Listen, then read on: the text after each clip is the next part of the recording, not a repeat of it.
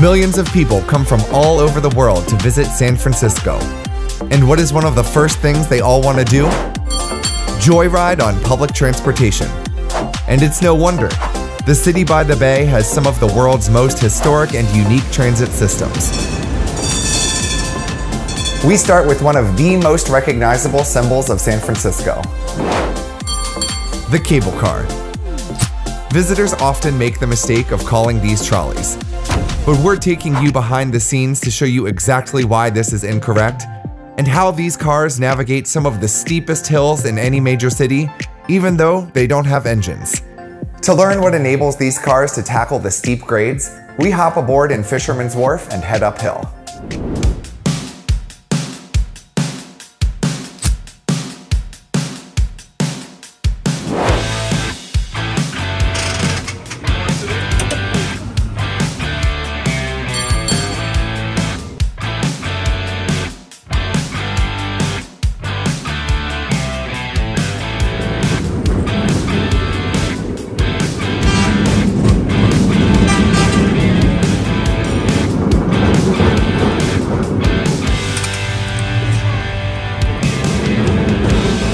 As I mentioned earlier, these cars travel around the city with no engine on board.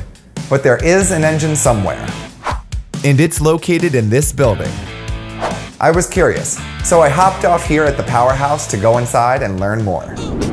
The Cable Car Museum is located inside the Washington Mason Powerhouse.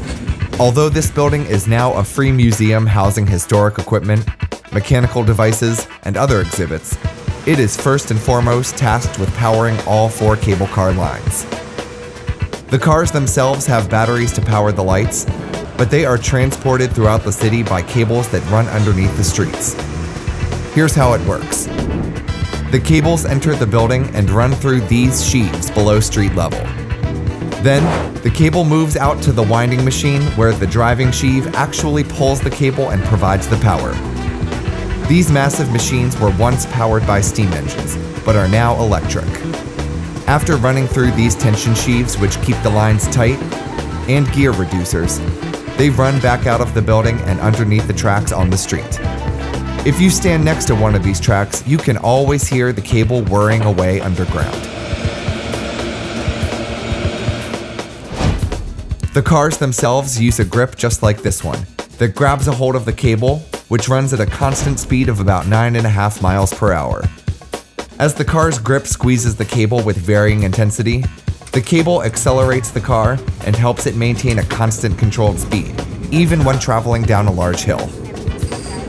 There is a cable running through the powerhouse for each of the 4 cable car lines that exist today. In its heyday, there used to be many more lines running throughout the city. The 1906 Great Earthquake and Fire devastated much of the system, and a lot of it was never rebuilt. We hop back aboard a cable car and continue to the end of the line. There, operators have to manually turn the cars on a turntable to prepare them for the return trip. The cars that run along California Street are double-ended, so it is the only one of the 4 lines that doesn't require this labor-intensive turning procedure.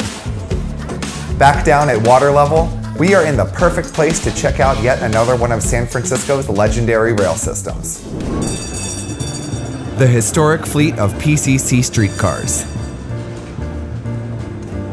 This streamlined design is often regarded as the most successful type of streetcar in American history. It operated in 32 other cities throughout the early part of the 20th century. PCC stands for President's Conference Committee, the name of the group tasked with designing the cars. They wanted to create something streamlined, smoother running, and improve on the look of the boxy streetcars running through American cities at the time. These refurbished streetcars are painted in tribute paint schemes to reflect many of the cities in which these cars ran. And they still run today down the Embarcadero.